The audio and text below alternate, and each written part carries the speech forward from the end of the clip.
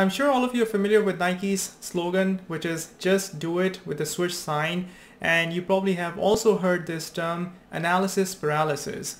Now, these are two very different approach. Just do it basically tells you that don't overthink and dive into it and get started, which is the topic of today's video. And analysis paralysis is what I see in a lot of people who are thinking about preparing for FE electrical and computer exam or the PE power exam. They're waiting for the stars to align. They're waiting for that perfect time in the air where they can actually get started with the exam preparation. And in fact, that goes for a lot of things. Sometimes we have big dreams, big plans, and then we keep on analyzing the perfect opportunity where we can get started, when everything is laid out for you and then you can just go in and get it done, right? So that is analysis paralysis. And sometimes we overthink that, okay, maybe now is not the right time. So I'll do it when this happens, or I'll do it when that happens type of thing. And this type of analysis approach and overthinking in a lot of cases is going to hold you back from ever diving in and getting started. They say that the journey of 1,000 miles starts with the first step. And in this video, you're going to see me answer a question from one of the students who was asking during a live training session as to when is it a good time for him or her to really get going with the FE electrical and computer exam preparation. But before we dive into the content, I would really appreciate if you could like this video, click the bell icon and the subscribe button if you haven't already done so.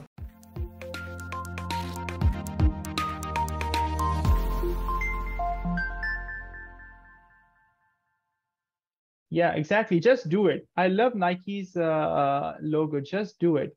Okay. Especially when it comes to good things. Okay.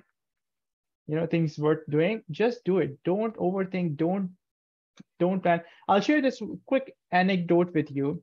I read this book, Atomic Habits. Okay. Most of you would have heard of it. I think I did a small YouTube video, or I am procrastinating to do a video.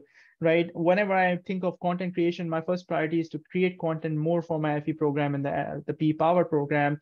And then the YouTube stuff is all secondary. Okay. One quick anecdote from Atomic Habits. And if some of you don't, and it's been happening that pretty much in every session, I'm recommending a few side books. Okay. Atomic Habits. It's by James Clear. I think the last session, I recommended Deep Work by Carl Newport. Okay, so Atomic Habits by James Clear. Somebody said keep the momentum going.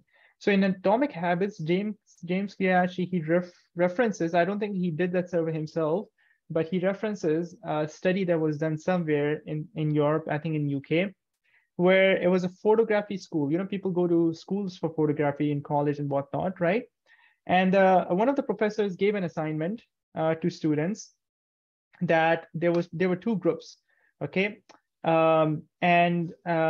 Essentially he gave one group an assignment that essentially what you need to do is you need to take one photograph, okay, and that is the only photograph that you're going to be tested on. Okay, so you essentially just one photograph, okay, and however they test photographs, I don't know, like angles, quality of light, or what the messaging is or whatnot. I don't know.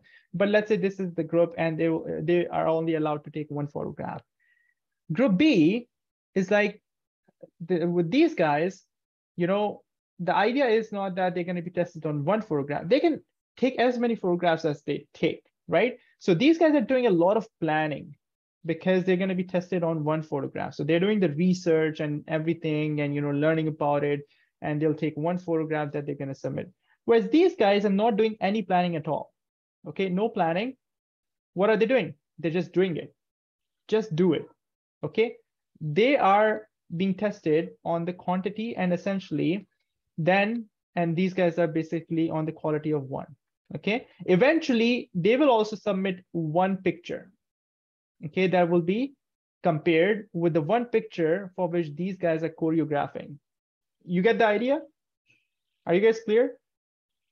So these guys are relying on, all the aesthetics, all the learning, all the textbooks, all the angles, all the planning, whereas Group B is focused on just taking a bunch of pictures here and there and trial and error and learning as they're going and experimenting and, thinking. They're not thinking through. They're not planning at all. Okay, planning is not their forte. Which group do you think ended up succeeding or getting the higher grade? Group A or Group B? I think I primed you guys for that, right? Yeah, that's true.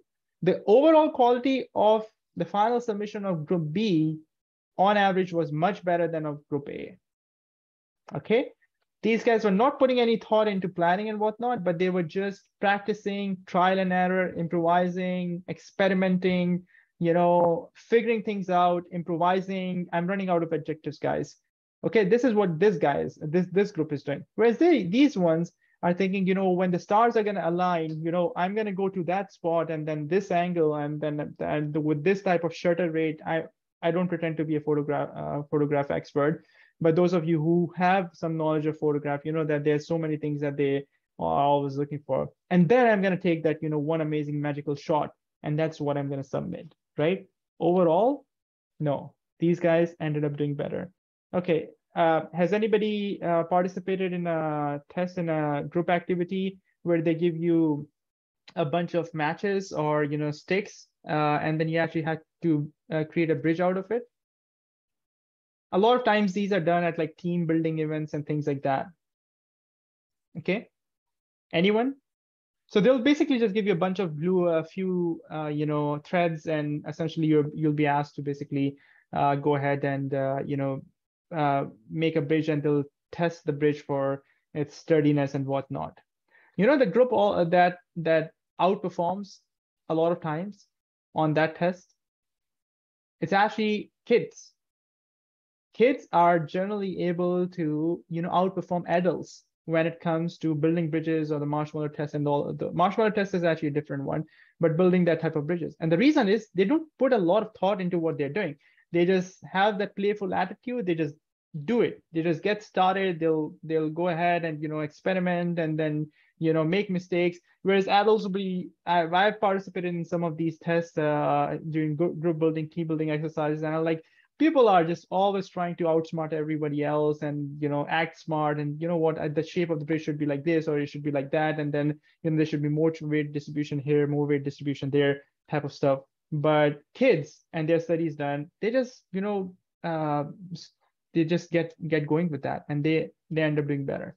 Anyway, so the focus is, we need to get started, put yourself to the drawing board and basically get started with this, okay? I hope you found this video helpful. If you're preparing for FE Electrical or PE Power exam and are interested in learning more about my exam preparation resources and how they can help you fast track your exam preparation effort, I would recommend you to check out the details in the description of this video. Thank you.